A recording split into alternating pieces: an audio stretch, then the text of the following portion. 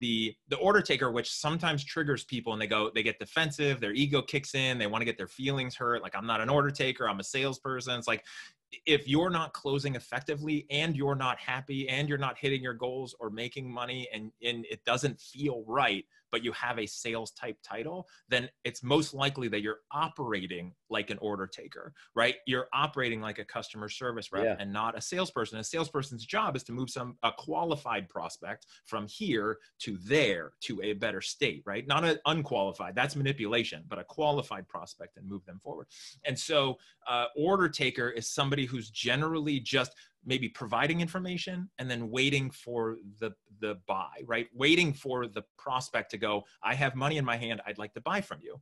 When that happens, they don't need a salesperson. They can order it online or just call in, you know, off the catalog and put in their order. They don't need you, but your company hired you to persuade and sell and move the needle. And if you're not, then that's probably what's happened to you and you're stuck as an order taker.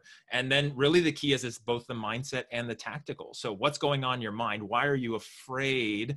And what's true for you? There's some people I meet, and I have fortunately hired hundreds and hundreds of sales reps or seen them in organizations, kind of like yourself back in the day. Yeah. I have unfortunately seen or firsthand fired hundreds and hundreds of salespeople or seen them leave the sales profession. A lot of people aren't meant to be in sales. They don't enjoy it. It doesn't fit their personality. But most of it is they're just a disconnect where they think they have to be X, right? They think they have to be a Grant Cardone or a Gary Vee. And that's not true for them. But that disconnect causes them to just fail and then be fired or quit.